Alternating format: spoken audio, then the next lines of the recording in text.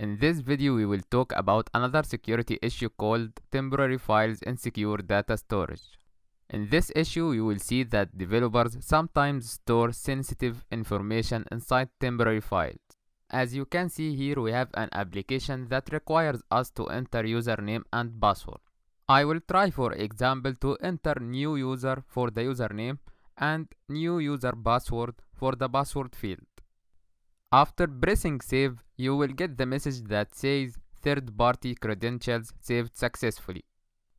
Now let's see what is happening behind the scenes by viewing the activity source code. You will see here that there is a function called save credentials that is responsible for saving the username and the password we provide. And inside this function, you will find that the developer is creating a temp file called uinfo to save the credentials inside it. You will find here also the message that shows after we press the save button. Now let's check that temporary file from the Genymotion shell. Open the Santoku terminal and type adb shell.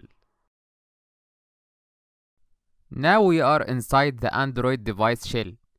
Let's go to the data folder, then go to the diva package folder, jacquard.asim.diva. List all the files and directories using the ls command. As you can see here, there is a temporary file called uinfo. It is the same file that has been created by the developer from the source code. Now if you try to view the content of the file using the cat command, you will find that it contains our credentials. Username is new user and the password is new user password.